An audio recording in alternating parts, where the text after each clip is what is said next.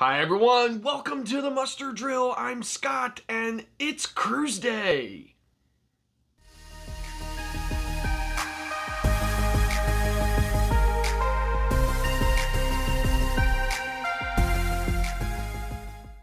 Current weather in Orlando is partly cloudy, temperature of 75 degrees.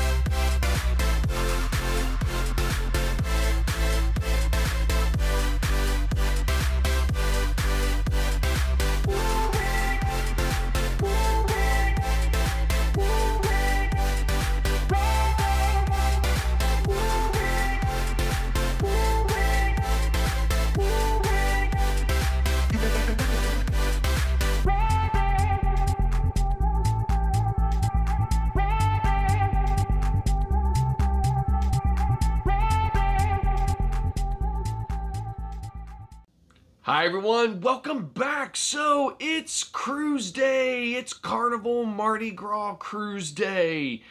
It's our second time on the Mardi Gras. We're really looking forward to it. The first time we were on the Mardi Gras was in August of 2021. Now a lot has changed with cruising since the early days of the restart, but the Mardi Gras is still going to be the same amazing, fantastic ship that she was in August of last year. Most of the specialty restaurants are still complimentary during the inaugural season, so we're looking forward to trying all those again. The last time I was on the Mardi Gras when we went to Chibang, I don't know, maybe I picked sort of the wrong combinations of things or whatever, and I really wasn't that impressed with it, so I'm really hoping to, have another go at it, and I'm hoping that this time is a better experience. The restaurant itself was great, the staff was great, everything was great, and what I had was good. I just don't know if it was necessarily, paired well together. So we flew down yesterday from Washington, D.C. and spent the day just hanging out in Orlando.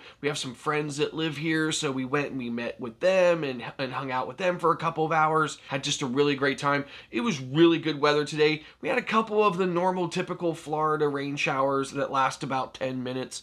And, and they were over and the sun was out and it was beautiful again. So we just had a really great time. Now this time we're staying a little bit further away from sort of kind of the big tourist areas and stuff of Orlando, just because everything is so busy this time of year right now with Disney and everything else going on. So we decided to just stay a little bit outside the area, but it's a really great area. I mean, I haven't ever been in this area. It's actually in north of Orlando. It's near a town called Oviedo. So in any event, it's a really great area. I mean, if I ever move to Florida, I might actually, consider this area to live in, just because it's away from the hustle and bustle of everything, and it's just a really nice area, and we've really enjoyed our time here so far.